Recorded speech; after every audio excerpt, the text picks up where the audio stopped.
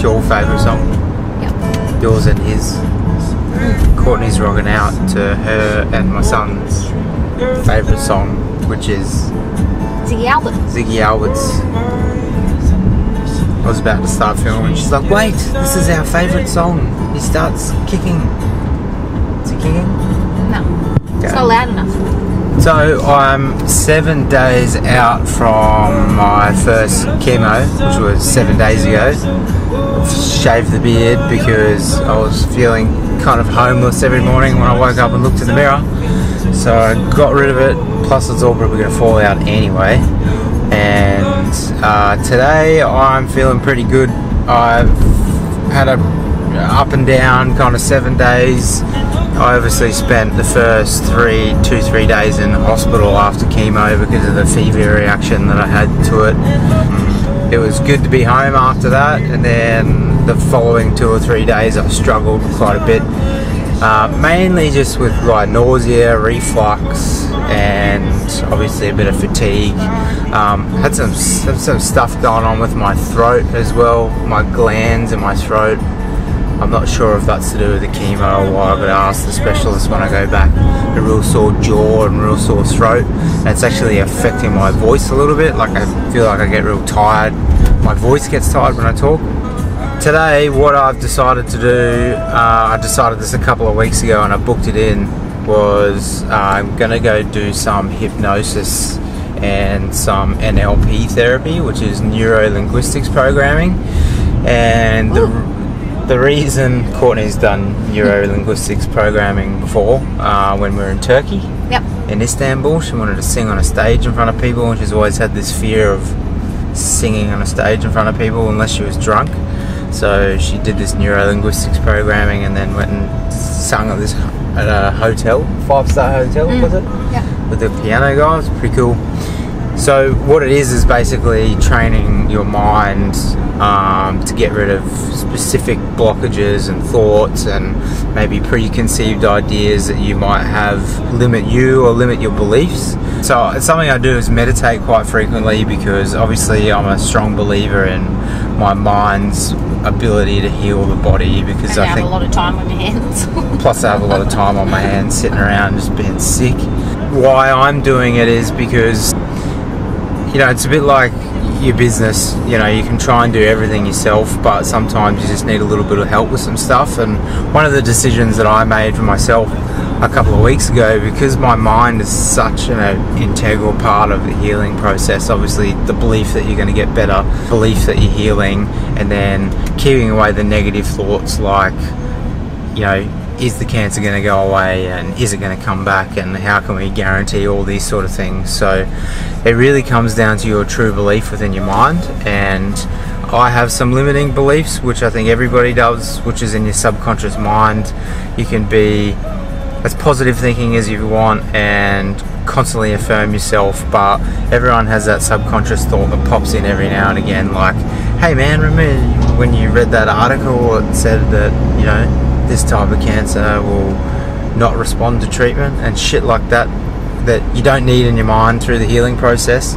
But the first thing, the biggest thing, is obviously to be aware of those thoughts and not try and be scared of them, and accept them, and then obviously do something to deal with them. So that's what I'm doing. I believe that my disease has come from a lot of underlying stress and anxiety, as well as obviously environmental impacts as well.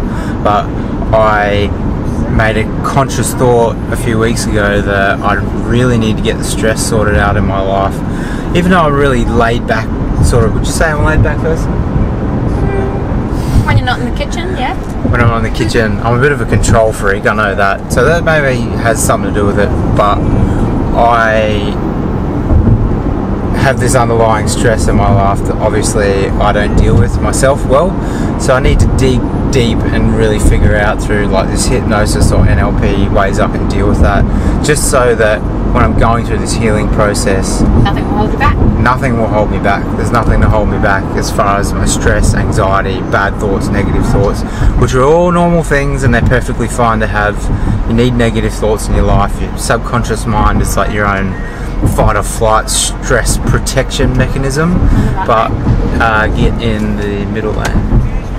But in a situation like this, where you need your full belief on your side, I've decided to seek some help of some people for hypnosis and NLP.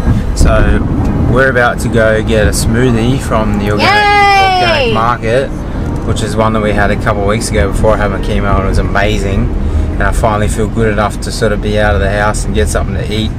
So we're going to get a smoothie, we're going to do the hypnosis thing, and then I think we're maybe going to try and go to IKEA if I'm feeling good enough. Did you bring a mask?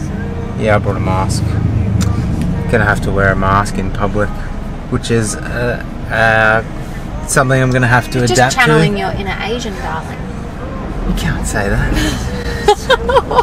It's racist. But you are half Asian. Yeah, I am. I actually am part Chinese, would you believe it or not? So, that's what we're doing. I didn't follow up on my hypnotism appointment yesterday. I went and got hypnosis as part of, I guess, a wider group of therapies that I'm going to be partaking in through this whole process. I think obviously it's a full spectrum approach that you need to have. Obviously we're going through the chemotherapy, which is the chemical traditional side of it, on lots of organic food, making sure I'm just taking in the right macros to keep the weight on, hypnotism and the meditation to keep the mind right. I didn't follow up on the video yesterday because I was a little bit like, I don't know, mellowed out, I guess you could say, afterwards, because I was highly strung. And she was highly strung when she picked me up, because it took 2 hours. It was mostly having a chat to the therapist about what issues I think I have with my stress and how I deal with them. And he made some really interesting developments for me, because it's something that I've always been on as far as stress management and being mindful. I've had psychedelic experiences in the past, so I'm quite aware of, you know, my mind and body connection and sort of keeping the mind healthy. But like I said, there's always that underlying stress. And one of the more interesting things that I learnt yesterday about the approach on the mind and how the mind deals with it, and I want to try and share it as best I can with whoever wants to watch, and you can see what is beneficial for me and what is not beneficial for me. It immediately gave me a calmer demeanor yesterday on, you know, this therapist's interpretation on how you deal with things like stress and anxiety. And one of the more interesting things that he said, which I found quite interesting, was that positive thinking is one of the worst ways to deal with stress and anxiety, because positive thinking is a battle against a negative thought, and wherever there's a battle situation, battles can be won and lost.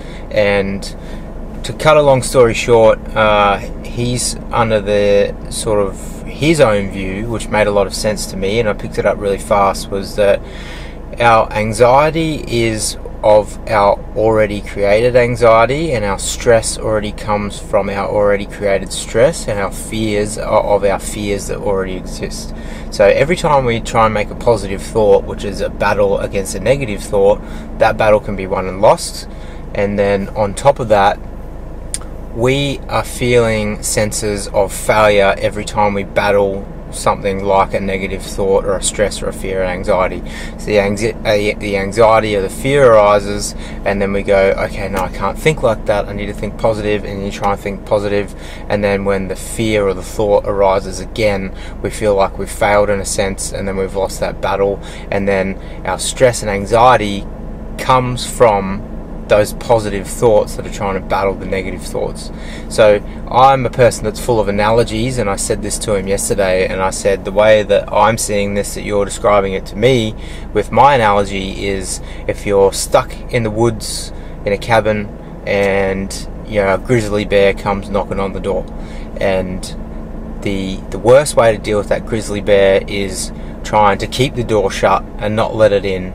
And you're going to lose that battle against an 11-foot, 1,000-pound grizzly bear every single time, because you're not going to win that battle of trying to not let it in the door.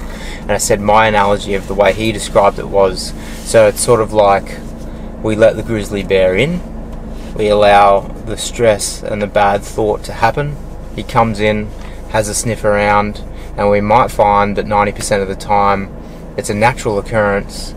Our body has built that fear in for a reason, and we need to allow it and accept it and let it happen.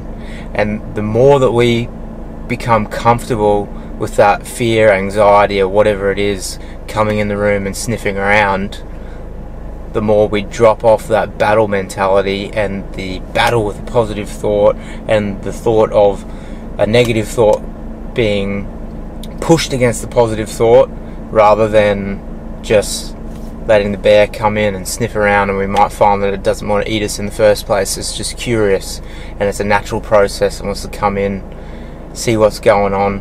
And the more we let that happen, and I started practicing this yesterday, if I had sort of any bad thoughts pop into my head, I just let them be there. I allowed them to be present. I allowed them to sniff their way around. And the moment I started doing that and not thinking that, I have to battle this with a positive thought immediately, there was so much pressure, I guess you could say, taken off my mind in the fact that of just letting that happen. Just letting it happen, letting it come in, let it sniff around. So that's the lesson I learnt from the hypnosis yesterday.